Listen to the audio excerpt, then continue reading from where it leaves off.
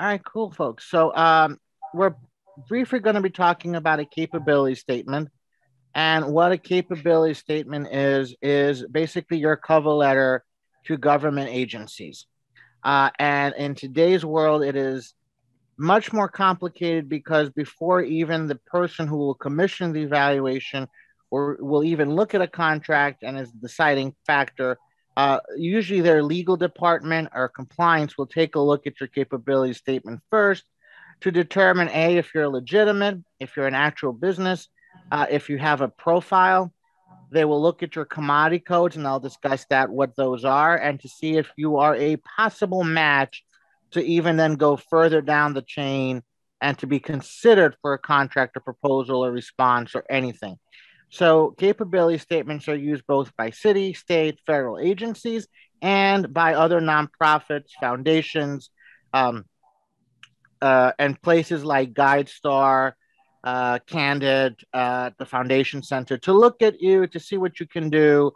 What have you done in the past? What sets you apart from other people in the same boat?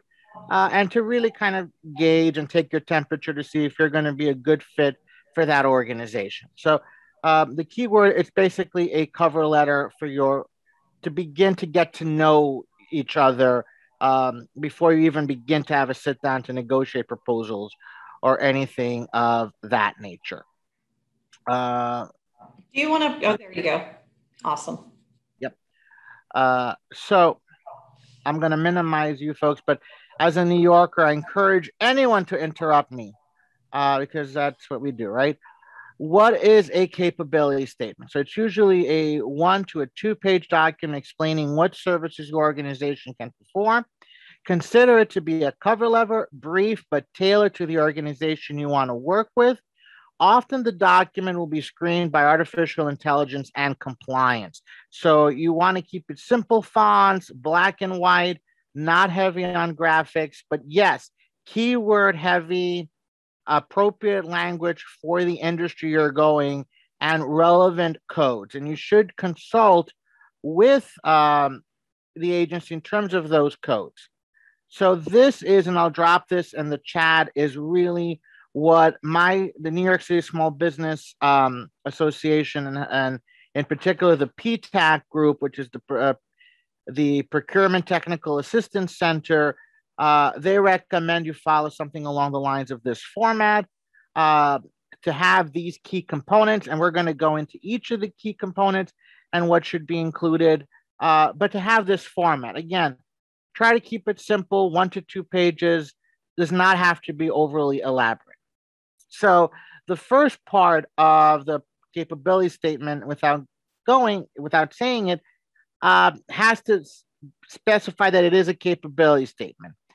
So many agencies, and especially government agencies, have specific guidelines on how to even save this document and what should the title of the document be and the format. Almost 95% of the agencies require this document in a PDF format, not in a Word, not in a picture mode, but a PDF. And it's strongly recommended that you, especially for us Mac users, you actually get the official Adobe product, the DC, so it's compatible with the government servers and state and local servers, right? So you want to show your logo on top. You want to designate one contact person in your organization that they can go to. So you want that person's name, their phone number, and their email. Preferably a professional looking email with your domain's name. I recommend not using your real phone number, but using a Google service or something else as a proxy in case these documents do get shared around. The main core of your capability statement is called the core competencies, and that is really what catches the eye, both from a human and from artificial intelligence. This is where, like the executive summary of a resume or the executive summary of your business plan, you want to quickly tell someone what you do in bullet points using appropriate jargon, not too heavy, right? and you want to fill in all the margins as much as possible, and use white space. You could use some graphics, you can use a background, you can get artistic with it, but the key point is to remember that this will be read by somebody, so it has to be readable, and it will go through a scanning process with artificial intelligence. Um, I do change them depending on the city agency or the state agency. So, like your resume, having a quick one pager that you can quickly adapt, copy, and paste things in is really useful for that first section. So, the second section, and it doesn't have to follow this format, but these are things that agencies and the contracting officer, he, she, they will look at, is your past performance. And if you don't have a past performance, which is possible, ways that you can convey to that person that you are indeed qualified and you know how to do the task at hand, past projects, etc., or something similar that you can talk to pictures and illustrated, right? Your past performance, that is important. The other very important thing as you're in a competition with other folks is your differentiators. Your differentiators are a quick summary of why you are better or different or more appropriate to do the evaluation than some of your other peers and colleagues. And it shouldn't be seen as a competition, although I did say a competition, but more as to why you are a better fit for that organization. And things you can add there could be your past experience with that agency. It could be that the fact that you're local to that locality in New York, where you're applying. Just for references, one of the issues for the folks who do educational evaluation, I don't, but because I've been talking with people who do educational evaluation in New York City actually outsources the bulk of their educational evaluation programs to firms in Chicago and in Philadelphia and in DC. Why? Because a lot of the folks who do this in New York City do not identify themselves as being educational evaluators. And so currently, the Department of Education in New York City, the Department for Youth and Community Services are really trying to find evaluators who are local to New York City, not just because of COVID and travel restrictions, but people who understand the community and can go and do outreach and collect data and know the zip codes and the neighborhoods and the communities and things like that, right? So the bottom portion of your capability statement should include, again, some part of your company data. That could be the size of your company, the scope of work, the geography of it, a very brief summary or why you're specialized or something that's unique to you, right? And of course, very pertinent, very specified towards the agency you're applying for the contract. Now, here is my least favorite part of the capability statement.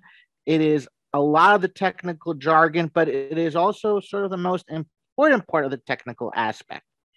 So, as Matt said on his call yesterday, everyone who contracts with the government, who wants to apply for a grant or who's going to administer a grant, even as part of the evaluation component of a grant, should have a DUNS number, okay, which is free. It is free.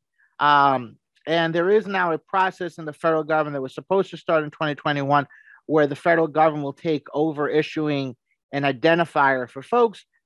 Because of COVID, that's most likely pushed to 2022. So DUNS is in play for 2021. CAGE code is specific towards the military and the DoD, but believe it or not, it is used by other agencies as well. It's a small code. I will show you on some other capability statements how that's identified. The NAICS codes, which are the classifiers for our industry. So this is a big one for us in evaluation. And I'm open to ideas here. I listed myself as a general consultant and one that does social economic research. But there are other AICS codes, and you can make them relevant to your organization. And you can list as many of those, but fewer than 15, they suggest, so that you're casting a wide enough net where evaluation, which is a hard to define field, gets, or an applied research in particular, gets identified as such, right? Social economic certification. So 8A be either being a majority owned business, a woman owned business, part of a development zone, etc. You should list that. But I would also argue, don't start with that when you're making a pitch towards anyone. Always start with the fact that you are the best person for uh, the job, regardless of the fact that you have these social economic certifications. But those social economic certifications are very useful for set aside proposals and money to fund small businesses and to target minority businesses and women owned businesses. And they're also important if you want to subcontract with somebody who has gotten a contract or who traditionally gets this contract over the years. But because of government regulation or the fact that they have moved to other projects, they're looking to subcontract with somebody who's local on the ground, who knows the community, and who's an up and coming business. So you want to be able to offer that to them in order to get the possibility or that opportunity. Yes, as crazy, as stupid as this sounds for evaluators, being able to accept credit cards is actually an important thing. And you're going to say, why the hell is that an important thing? Usually we sign contracts and things like this. But often what happens is just before the quarter end of the budget, if there's small projects, something like $1,000, $2,000, a small data cleanup, or assisting an agency with data collection, the people who usually contract out for these are hard pressed for time. They have a go. They can do it under discretionary spending. They literally have their government credit card or their city of New York issued credit card, and they're going to say, look, I need you to go to a couple of schools and collect data, or I need you to do this. We can offer you X amount of money, but I need, you can do it next week, but I need to plug it in my system in the next 48 hours, because if I don't use this money, I lose it. So you want to be able to say, yes, let me send you an invoice of what I think this is going to cost, and, charge it on the credit card, get it off your item line, etc. Also, something I'm learning through this process, especially with regards to New York City, it could be different with regards to other localities in New York City. If you are a 8A women minority owned business, your exemption going outside of the normal RFP proposal process is up to $500,000. So it is up to, but it could be less. So it is very much possible that an evaluation contract for $125,000 per se will not go through an RFP, and you will be granted it through a discretionary line item on the budget. Doesn't mean that there's not going to be any audits or that no accountability. It just means the RFP won't happen, and you'll get tapped on the shoulder because you're on a short list of evaluators capable to perform something. You want to discuss any team agreements that you have in place, and you want to name drop any of your other federal contracts if you have them, or grant numbers. Okay, so that's the general overview, and I apologize I can't see everyone, but if you have any questions at this time, you can shoot them. If not, what I was going to do, I was going to show a couple of capability statements from other evaluators that are available online. And I downloaded from these companies' websites just to give you an overview of what other people are doing. And of course, I'm going to share my capability statement. But again, this is a capability statement from Data to Insight. It's based in Seattle, Washington. And you see that although they do not follow the template I laid out, they do have the components in different areas. So you do see up here, for instance, and let me, I don't know if I can annotate. Oh, I can annotate. I'm going to, with my mouse, for instance, but So here's the company logo, right? The inside, how it's named and how it's registered. These are the cage codes, so they're not put on the bottom; they're put on the side. You see the DUNS number. You see their EIN. I am actually a little hesitant to put an EIN for many reasons on a capability statement, but some people do that. Their cage code, their business certifications, right? So they're woman small owner, a small business, Washington State. They do have a certification that they work with lesbian, gay, bi, transsexual, and in general people of color. So you see uh, that sort of certification. They list their core competencies and they put in a color box. They also discuss their value proposition. They again discuss their differentiators and why they're different. And the point of contact is on the bottom versus being on the top in the template. So it's another way of doing it, absolutely acceptable. What I want to sort of highlight is the fact that, yes, there is use of graphics and color elements. It does not overwhelm. The fonts are simple. There's the DUNS number is clearly identified as being a DUNS number. So if this is read by either a human or a artificial intelligence scanning algorithm, it will pick it up and it will know what's going on there. Okay, so Teddy, I have a couple of questions. So is the black white thing, is that particular only to New York and your system, what you have to deal with? What was the question? Is what's particular? What about the color, using color versus black and white? Is that a New York thing or just no? That the AI? You could use. They recommend as less color graphics. Doesn't mean you can't have them. So if you have a logo, yes. Okay. But not to be overly heavy. So for instance, one of the feedbacks I got, and that's a great question, Ann. And in fact, let me move on towards and then my other question was, yeah, tell me about the EIN number, because I just looked, because I'm going to show you mine too, although I've never used it. We'll talk about that. Why do you not like the EIN? Tell me that again. I don't know. I don't like it because it may allow some government agencies are trying to create they're trying to create incubators. And one of the ways you sign up with an incubator is using your EIN number. Mm-hmm. And that is, again, a tax number.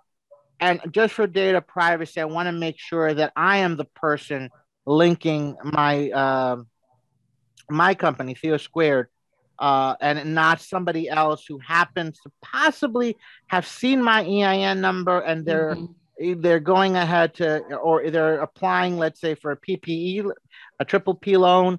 Mm-hmm. Just me in terms of data privacy. Not okay. And I'm saying this because this, for instance, this capability statement, right? I found it on the web. Mm-hmm. This was not behind a portal or anything. So okay. It's open to the public. If I submit to a particular agency, yeah, there I add it.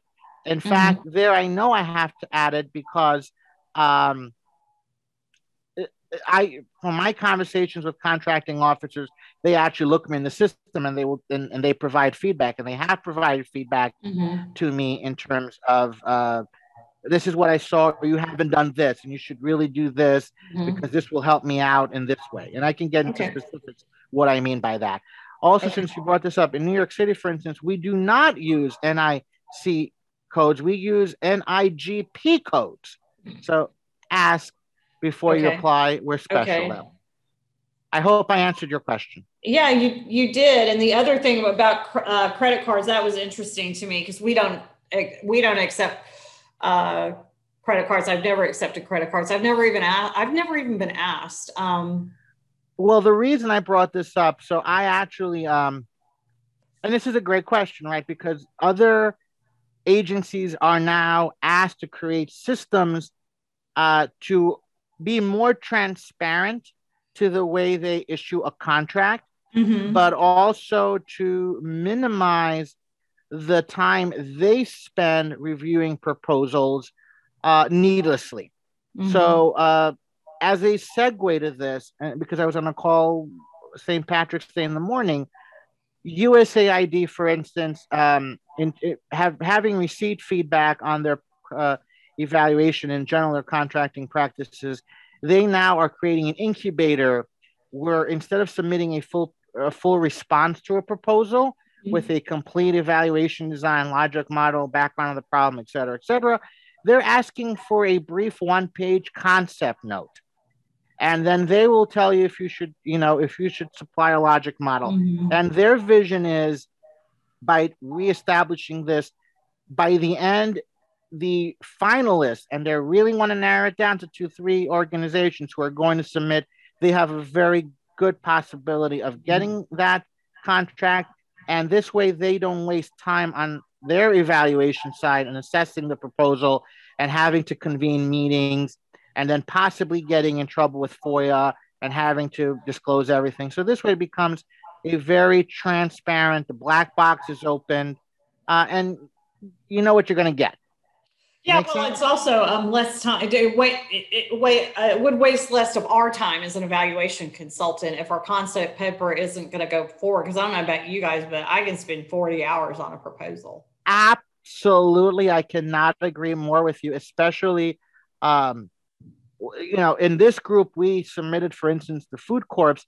That was a very small proposal, as I have now discovered, submitting other ones for larger projects or for even smaller projects in dollar figure, but that are more in detail for the federal or state government. Okay. So I totally agree with you, Ann. Yeah. And I got to apologize because my laptop is freezing here.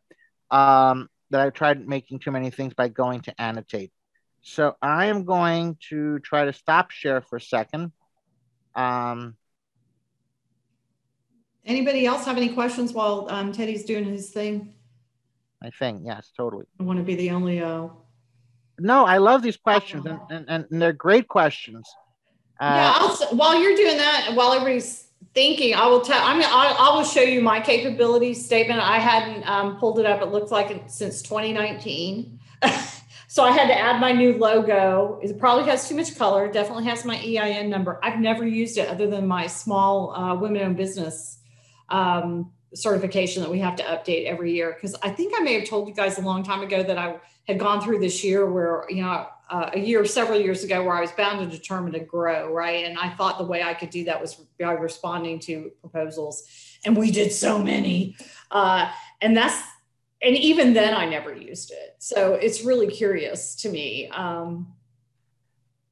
Again, and you might have to stop recording for a few seconds. I apologize. Oh, okay. Hold on just a second. I will, not all the grants. So talking to a few folks, and they will tell you what grants have already been funded by previous budgets and what congressional guidance. And they'll tell you what is future or what is something that they're starting, but they're going to get the rest of the money in fiscal 21 or 22. And they're upfront about this. My codes are the generic ones for the federal level.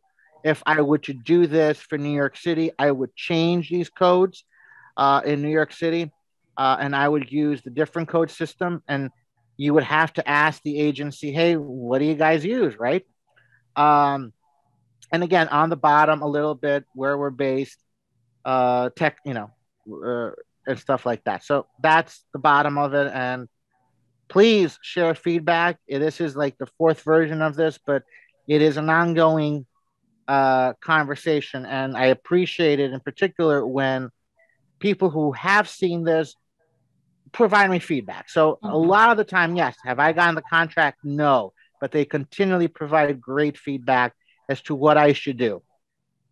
Yeah, so I have a couple of more questions, and my apologies because I totally forgot to hit record. I was so into this conversation, so I just started it again. So it sounds like you have a different capability statement depending on what maybe agency or project you're targeting. Is that correct? Yeah, so for New York City, I kind of decided I wanted to go with a brownstone version and have elements of a brownstone. Why? Because Brooklyn is associated with brownstones, and then because some community programs are associated with schools, I wanted to have a graphic that had a red brick because a lot of New York City schools do have that red brick, so it kind of is an ode to that. So that was a different target audience, and the codes are different, the needs are different, and the bureaucracy is different. Mm-hmm. And it's okay. That was one question. And then the other one is, it sounds like you specifically solicited feedback when you developed your capability statements or your pamphlet, for lack of a better word. Is that correct? Or did you just kind of collect it along the way? Did you purposely say, I'm going to ask these handful of people for feedback? No, I did ask a handful of people, and one of the things, and to echo what we've been talking in the IC chat, is to tap into a lot of those resources available through the CARES Act to talk to people in the Small Business Administration, and in particular for our for evaluation, either you're going to get assistance through like a grant or you're going to get an outright contract. In any case, the procurement technical assistance people, PTAC as they're called, they're the ones who see hundreds, if not thousands of these. They're the ones who will give you feedback. So reach out to them. That is their job. Do it politely and don't expect a response in 24 hours. But this is what they do. They see these. And I used it as an opportunity not only to say, hey, tell me what's wrong with this. And they did. They pointed out, for instance, one of the things you'll see that I don't have like semicolons or anything after the numbers, so that this way it's read easier by them in the and it's in a column format versus then being one after the other, so it's easier to read. And these are things that they point out. They point out the picture. They'll give you feedback on the font size, etc. But I also use it as saying as an opportunity to tell people what evaluation is, and to sort of liaison with PTAC and say, we're talking about evidence-based data evidence. We're talking about using data and policy. More and more programs will be evaluated. You should know what evaluation is. You should know what AA is. You should ask that the people who do evaluation do it in a culturally responsive manner, right? That is aligned with your goals and what the mayor wants and things like that. So it's an opportunity, even if I don't get something today, to sort of cultivate a relationship for the future, if that makes sense. Mm-hmm. So that is my one pager, right? And this is a generic one, and it's geared to USDA, in particular NIFA, the National Institute for Food and Agriculture. And I downloaded at the end again another, just to compare, a 2-pager. So mine's a 1-pager. This is a 2-pager, again, from an actual organization does consulting and evaluation work and training. So they, as you can see, health management consulting, they do things like that. They list, one of the things they do, they list a little bit of evaluation in terms of what they do, in terms of public awareness campaigns. So this is how they do it.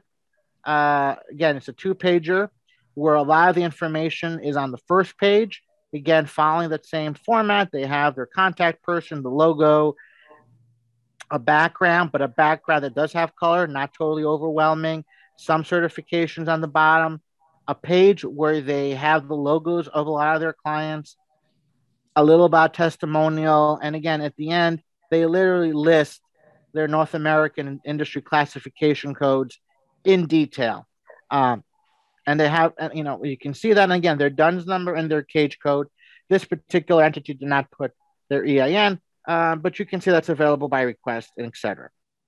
I do put it in. I know that my capability statement is going to go through a trusted site, a trusted portal, and I know who the end user is going to be there, right? So that's someone else's capability statement. Yep. And that was about it. I hope, and I wanted to include other folks' capability statements, so you can just take a look at that, Awesome. So let me a quick question, Teddy. For that last one you showed, when they listed their past partners, they use logos. Does AI have trouble reading that, or is there any best practices versus using logos compared to just listing out the names of your partners? I don't know. That would be a specific one to each agency. Don't know, to be honest with you. But obviously, the ask for permission before you do it, so to speak.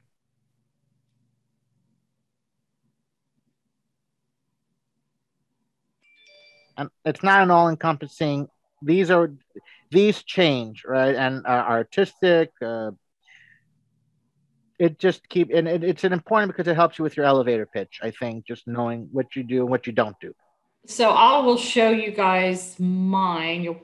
Teddy will probably really hate it. But like I said, I don't think I've ever used it. Let me see if I can scroll up so you can actually see it.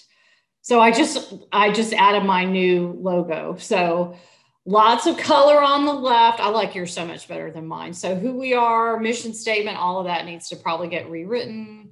So then I have our company information, our core competencies, our differentiators, boy, that's a hard word, who we serve, our certifications, because we are a woman-owned small business. I do have my EIN number. Now you got me thinking I need to take it out. These are the NACCES codes that we chose. But like I said, the only time I've ever used it is for our women-owned business certification. So I'll be really curious to hear how you guys develop it and how you use it. I think it really depends on the kinds of projects you try to go after, is my sense anyway. Yeah, but that's mine, and I loaded it on our Google Drive just so you guys would have an example, and I put a link to the Google Drive. And so that's where all of the recordings are for all of our sessions here. I usually don't record the discussion. So it has the links to any documents I've shared, like the business plan or anything like that.